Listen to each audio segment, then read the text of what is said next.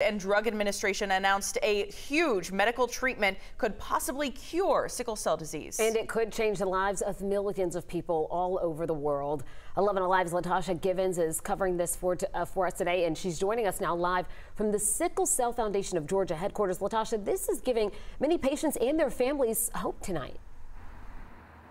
That's right. Good evening, Jennifer and Savannah. Advocates I talked to say they've waited for this day for decades, especially those who've been watching every phase of those clinical trials. And I talked to a patient today who says this is life-changing.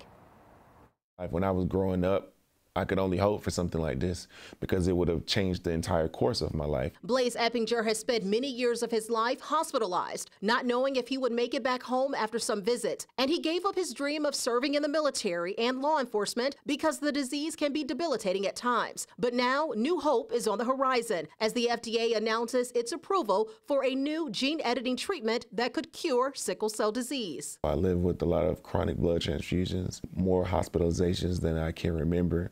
So it's exciting to see something that could possibly change the lives of so many people living with sickle cell. Casgevy is a cell-based gene therapy that essentially edits a patient's DNA. That new cellular structure could in turn cure sickle cell once and for all. The FDA's approval right now is for patients 12 years and older. After many decades, we are finally here. We have a cure for sickle cell disease. Tabitha McGee, the executive director for the Sickle Cell Foundation of Georgia, says this opens the door for many possibilities. And it provides hope for the sickle cell community. Many young adults don't feel that they're going to live a very long time anyway. But now it gives them the opportunity to say, okay, we may be able to live much longer because there is finally a cure. McGee also says there are three main concerns right now. First, the potential side effects that still have to be determined. Second, according to NBC News, the treatment could cost around $2 million per patient. And third, the accessibility for receiving the treatment. McGee also says this victory isn't just for sickle cell patients. It's now there's an open gate. So for other therapies to come available,